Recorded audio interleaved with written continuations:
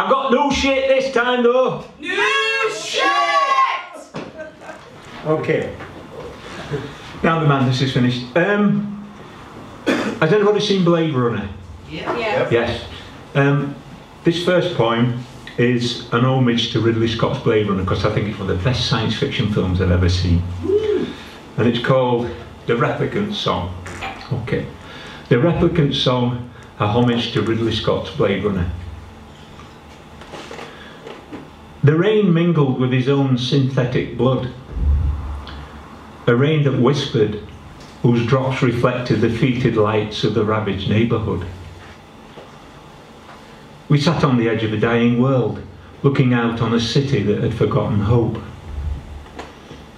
It was then that he, the replicant, spoke. I've seen things that you people who were anchored to this forlorn rock could never conceive. I've crossed the great trench where the only light is Rigel's faint glow a million light years away. Space so black it would suck out your soul and chill your heart with 1,000-year freeze. I've watched sunrise and sunset on planets with 2 suns, and that's something you never forget. I've sat in a hole, blaster in hand, while mile-high ice geysers have showered me with frozen diamonds of rainbow hue.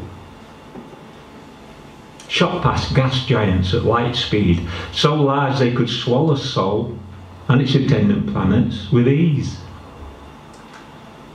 I've seen lasers and I-beams split the dark with a brilliant light, knowing that some of my comrades were dying somewhere, losing the fight. I've seen the blazing blue rays of neutron stars, whose raging touch would turn man and machine into so much dust. And I've seen asteroid fields made of rust.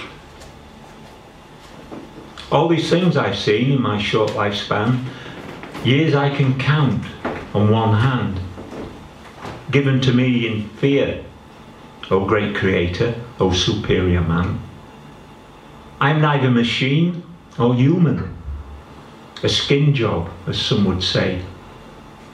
So a fleeting existence is the price I have to pay. No future, no past, designed redundancy, not made to last. And yet, Blade Runner, I am more like you than you care to admit, cut of the same cloth, for I have eternity in my soul. A soul you people say I do not possess, just a crossing of wires and the random fluctuation of computer bits. And yet, great creator, we replicants are your children, children to whom you have given the same curse, the longing for that same eternity that all humankind afflicts. Such perverse gods you humans have come to be, to give me a moment in time, never to be free. And that moment is at an end. And all my memories, like the raindrops, will wash away. Lost forever, never to return, just as yours will one day.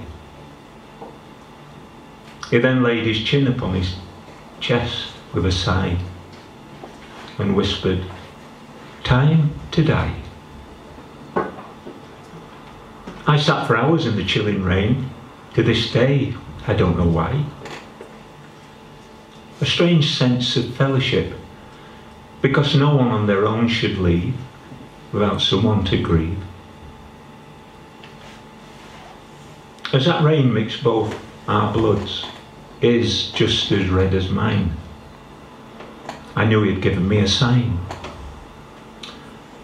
A warning for the future, not of hope, but dread, that was clear. An ending for all humankind that slashed through my thoughts like a scything spear. A portent that filled me with terrible fear.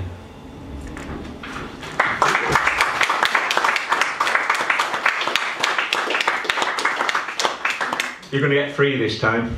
3 poems, okay. Right, the next one. By the way, all these poems were all written from ideas from the Rainbow Creative Writing Group.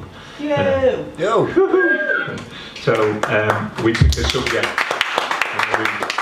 and then we all write something about it, whether it's a short story or a little précis or a poem. Okay, so this one is called Time is a Bitch. Time is a bitch. Time is a robber in the bank of life. It takes and gives, but it always bites. It pretends to be slow, but it is always fast. Talks about forever, but never lasts. Promises heaven, but punishes with hell. Great love is offered by its beguiling smiles. Of course, all is well. Walk in its path, it whispers, stay just a while. But in reality, you only get a few short miles. But to gain from time, from it you must buy all. But then sell everything to learn that time tells lies. And the sun and the moon will count your fall, so that you can say on that one fateful day, my, doesn't time like a small sparrow fly?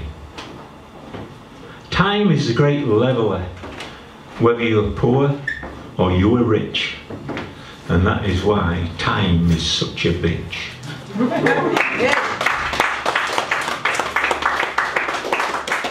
Okay, this last one. And this one is a Barnsley poem, okay. It's based on my cousin Elizabeth, who worked in a factory, and some of the other poems that I've written have been the same about Elizabeth. Liz. And it's called I Wish I Had a TARDIS.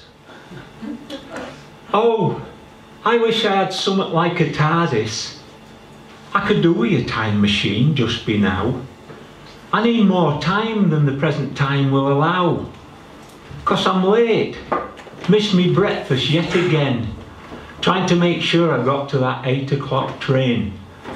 Didn't even have a spare minute to make up me snap. Didn't even have a spare minute to me makeup on my face to slap. And I know that I have bugger of a supervisor, Higginbottom, by clocking machine he will be. Smug grin on his face, me knuckles ready to rap.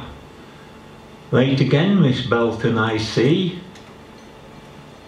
He'll say from his iron mighty place, never mind about punching me card, I thinks, and I swear under me breath, I'd like to punch him in his bloody stupid leering face.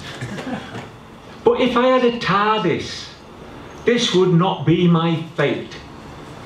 'Cause if I had a TARDIS, I'd never be late. This week's work would have been done last week.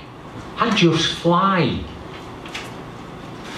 And I bet next week's work could have been done a month ago.